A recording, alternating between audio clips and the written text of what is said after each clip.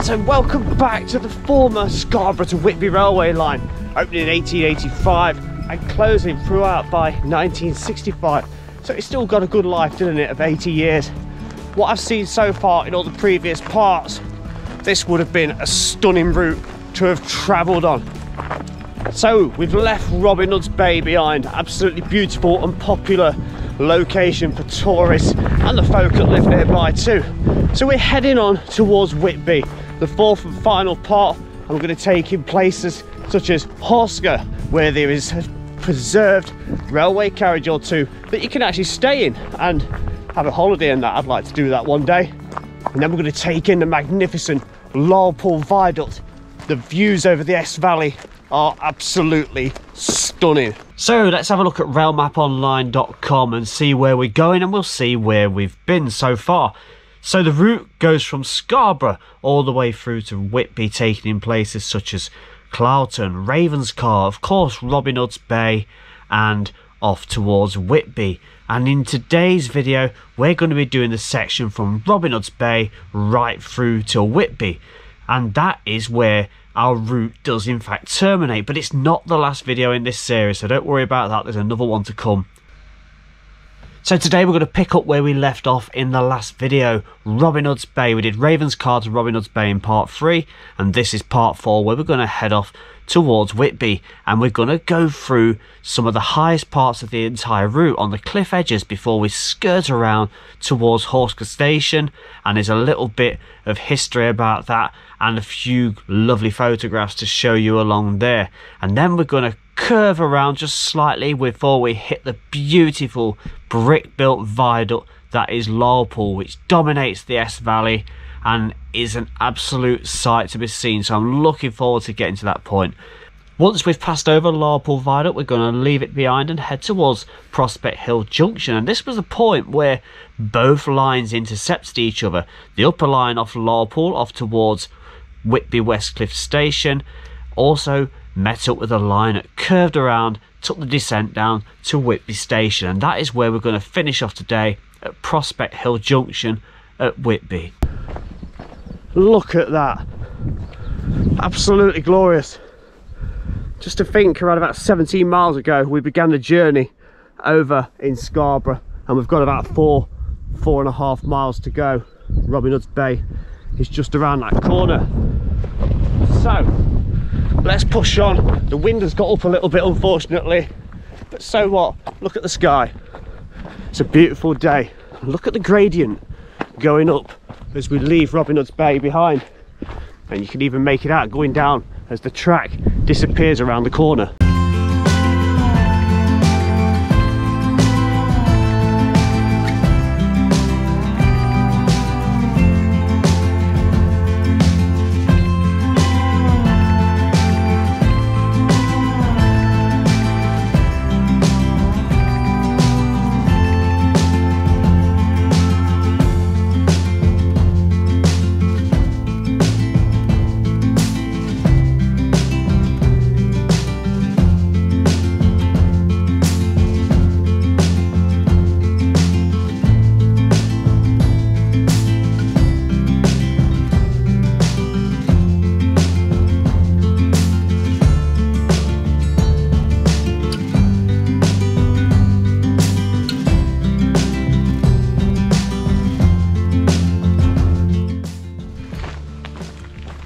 Just make out sleeper indentations, look, as we take the curve.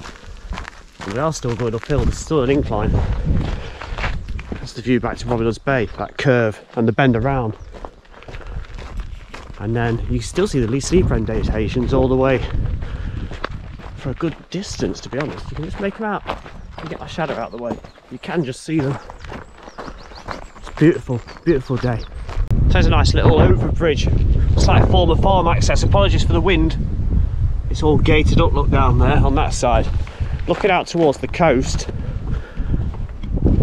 Nice old stone gate post down there. And it is open on this side.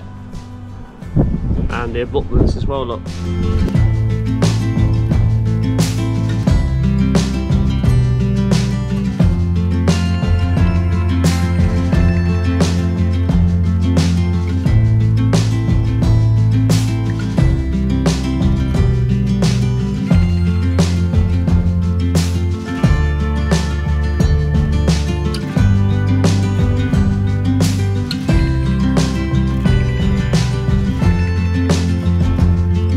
the track bed has now levelled off, and I believe it is its highest point now on the entire route. So we've got the sea over there. I'm about 1.5 miles from Robin Hood's Bay. You can see the track bed is flat, and then it's going to dip down again to the left down there before we head on to Hawsker. I think I pronounced that correctly. Say again, 80 years that was open, 85 till 1965. I think it only consisted of one platform. The station buildings are still there though, and as I said previously, along with that carriage, I really want to stay in one of those. That'd make a epic video, wouldn't it? Staying in one of those, I'd like to do that. Nice little bridge this, isn't it? We're going to go straight through because I've just passed a bunch of people and I don't want to get stuck behind them again. It's a bit like being a car stuck behind a tractor for a while.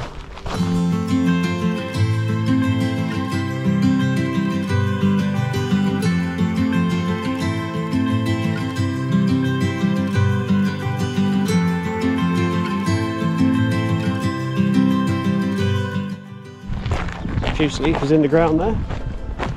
There's a little hut just here. Let's have a look. It might be one of those honesty box things selling potatoes and stuff. There we go, look. Skinny people are easier to kidnap. Stay safe and eat cake. That's pretty good. So on the entire route, I believe this is the busiest part at Hawsker that you have to actually cross a road. But there is a pedestrian crossing, so it can be done safely. And I'll see you on the other side. Now that worked out really well, I got straight over. It's around about just 9:30 in the morning. Hardly any traffic about. Coming up to the station soon. So here it is. Hawsker Station, closed in 1965. Absolutely beautiful. Now, luckily, I did some footage of this in February on a brief stop past. And the holiday carriage was out of season. So I did it while there's nobody staying in it, because there is somebody staying in it now. And I don't want to be filming it while they are anyway, so I'll jump you to the footage from 3 months ago.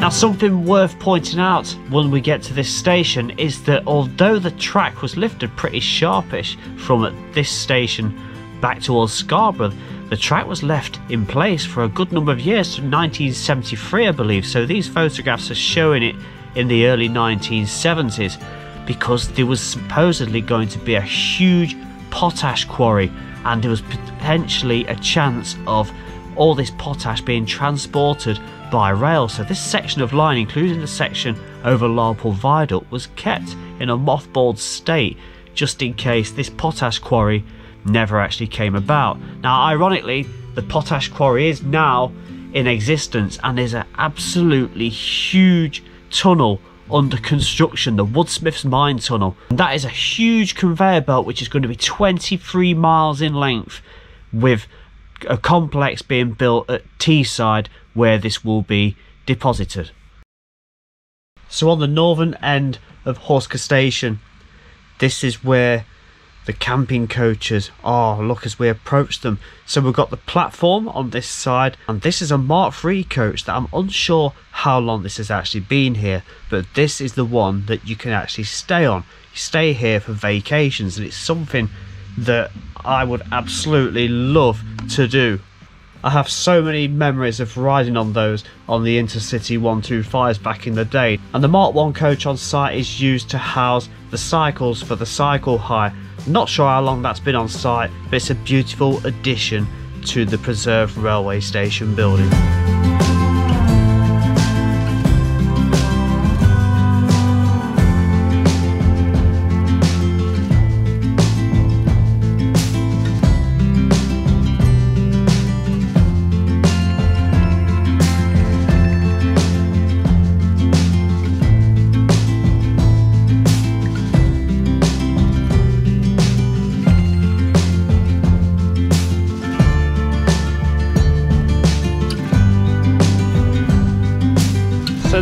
lovely.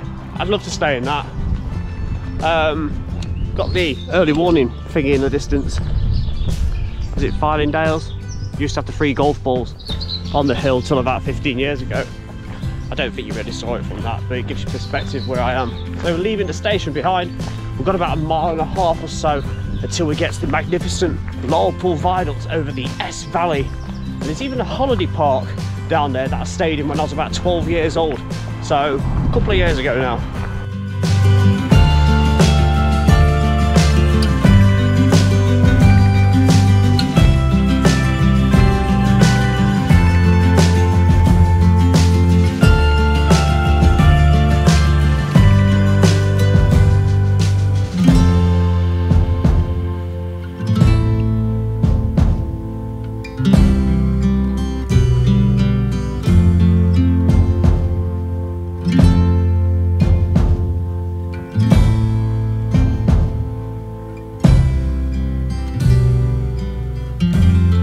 So the next significant and finest structure on the entire route, 279 metres in length and 37 metres at its highest point, with 13 brick-built arches, is Larpool Viaduct.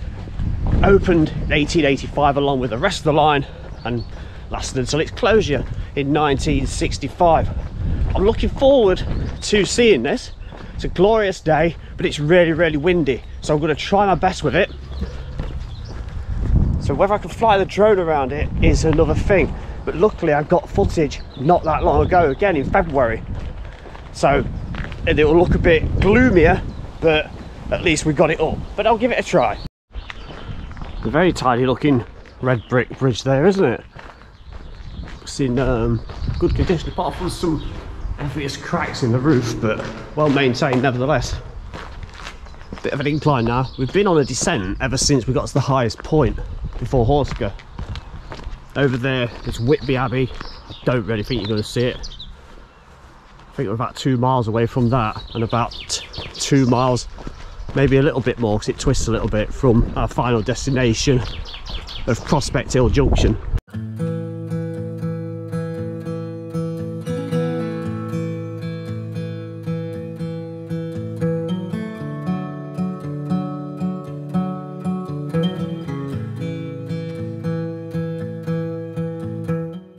Coming up to an overbridge now. I think this is the first one that we've been over today.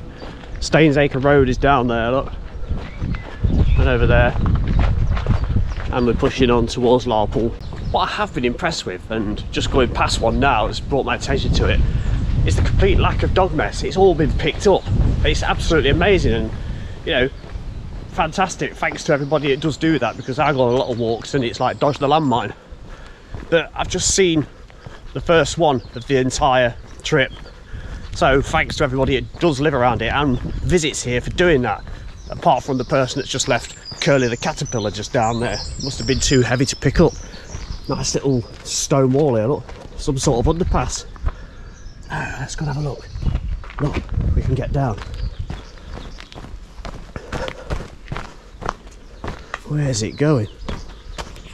Oh, look at this. Oh, look at the stone work of the path. Isn't that wonderful? Let's go through out the other side, and it's like another world. Look, hark at the birds. And they'll go quiet just as I say that. There's the other side. Huge crack just there in the stone, but other than that, that's lovely. We're on a beautiful lush green cutting right now, so we head on a descent down towards Larpool Viaduct. That's what I've got behind me, glaring sunshine. We're not far now, maybe a quarter of a mile. Nice little red brick wall over bridge. Look at the bow down in the middle. Can you see that? There's a path and steps down here, look. Let's have a little look down below.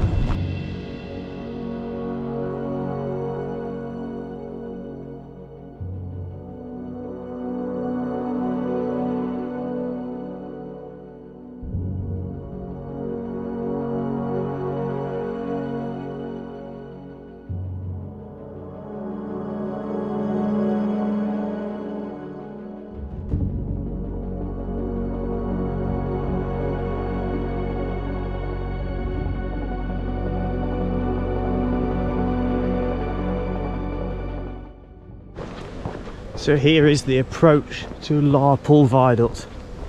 I'm looking forward to seeing those views. Look at those coping stones on there. Absolutely weathered as hell, but look astounding. That's the Captain Cook's holiday village on the left. I stayed there when I was about 12 years old. And we've got recesses pretty much, are they actually parallel to each other? Got that one there. Pan, you're right, yes they are. Quite often, or usually, they are staggered, aren't they? Let's see what we're looking at on the other side. Oh, look at that. Beautiful S Valley. And the Abbey ruins is in the distance. How stunning is this today? Over to this refuge just here. And there's a greater view of that holiday park.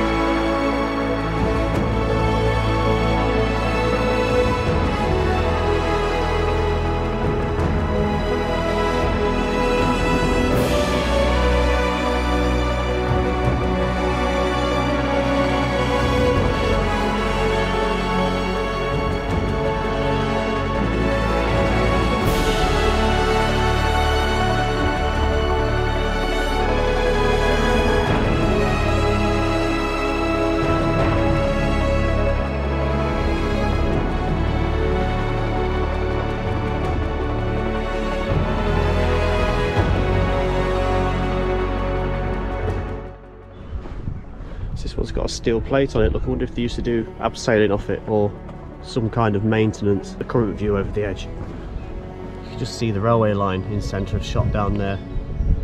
And the water is just glistening today.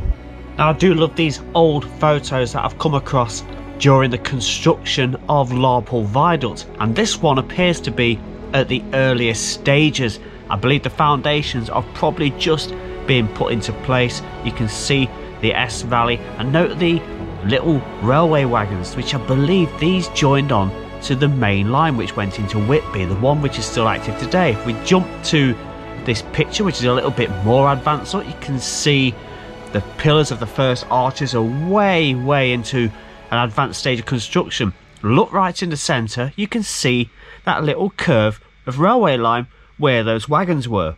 And this third picture from the opposite angle yet again, we've got that curve look, and it shows more clearly where this was a little loop around that appeared to jump onto the active railway line. And in the far distance you can see there are now 3 main pillars for the arches now constructed for this viaduct. So there's a good few months apart, I believe, where these pictures were taken. And then we've got the finished article, but shortly after closure, unfortunately. We're looking down right below on the left hand side where that curve of track would have once joined onto the main line at the bottom. Note the track is a little overgrown, so I'm going to say this is around about 1968, 69 or 70 that this photo was taken.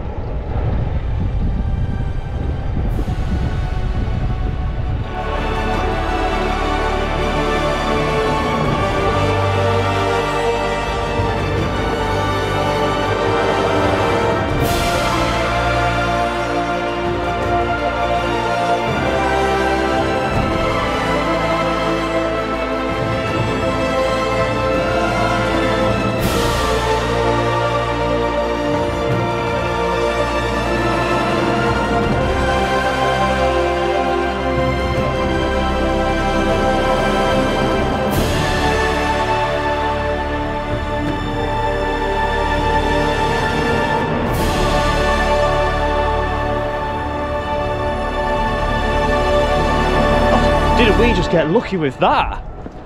Heading off towards Dromont.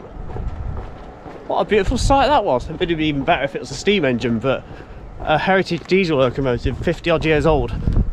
That comes a close second, doesn't it? So I've popped down on the coastal side of the viaduct to just talk a little bit about it. Now, it took nearly 5 million bricks to construct this 120 foot high viaduct. It does have 13 arches and it spans the Esk Valley, the River Esk. The Middlesbrough to Whitby Railway line is also down at the bottom, so let's just show you that a little bit. So there's the River Esk just there. The railway is in the foreground out of sight, and there's a holiday park. I believe it's Captain Cook's Retreat.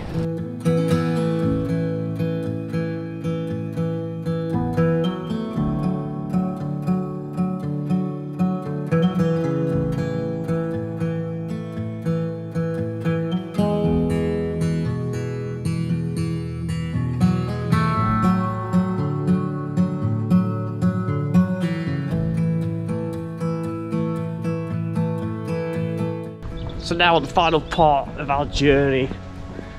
Wow, around about 21 miles from Scarborough, and today from Robin Hood's Bay off towards Whitby. Larpool Viaduct is just tremendous, and we got lucky with that train going underneath when we did, especially it being a heritage one. That's a lovely triple arch bridge, isn't it? Those walls look very low, very, very low. And there's the other form of route down there, look. We're quite high above it now. I'm going to have a quick run up and see what we can see on top of this bridge. And that's what it looks like from above, look. So all the side walling has gone and it has been concreted off on the top, and that's why they won't let you across.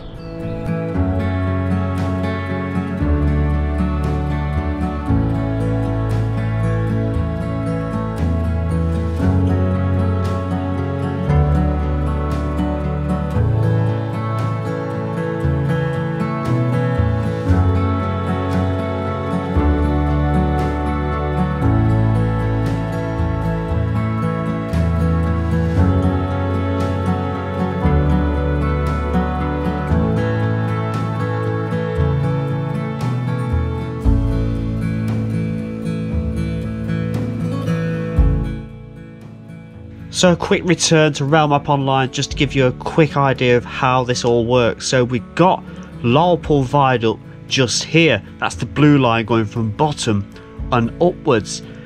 Prospect Hill Junction, where we are right now, is just here, and you can see these two lines do in fact join together.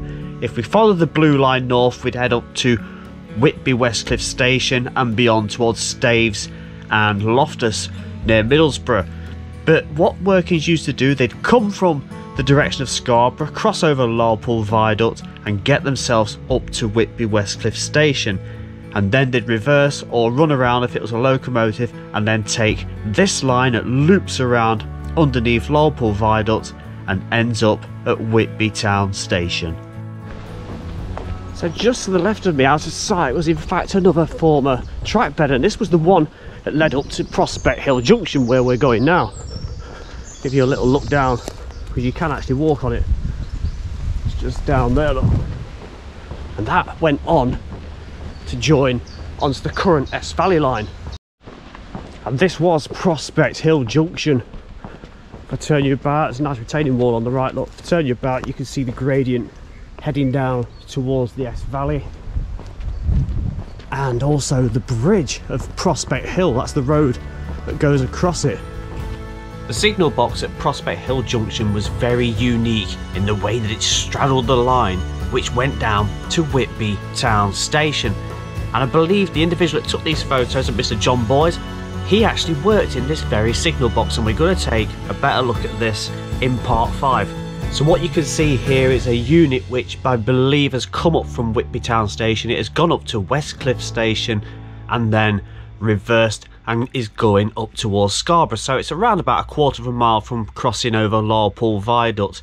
In this shot, well, it's not looking so good, is it? This is 1973. You can just make out that triple arch bridge in the background, the charred remains of the signal box after vandals set fire to it, and the track bed. And here we have it back in happier times, the way that we'd all like to remember it. I believe this is 1964, and again you've got the unit which I believe is heading off towards Larpool and onto Scarborough. You can just make out Larpool Viaduct in the centre of this shot, right in the distance, and it is about to go onto that triple arch bridge past the signal box. Some old relics there, look. And this is Prospect Hill, where the junction gets its name from. Prospect Hill Junction, and that's the main busy A road leading into Whitby, going over the top. Really big blocks of stonework as the base foundations and a red brick roof, and on the other side exactly the same.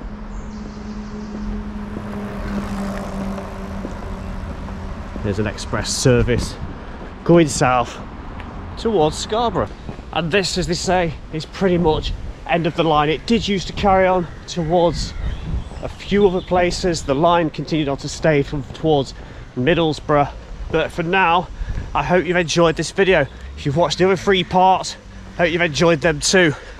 I will do a drone video as well from start to finish, Scarborough to Whitby. I think also at some point I'd like to continue on this route, try and follow the track bed as far as possible through places such as Sands End and Kettleness, because we've done the tunnels already, but the actual track bed where it is available to walk on. So please, any suggestions, comments below. Thank you very much for your support. Please share this video, let's get it out there everywhere. Thanks very much, goodbye.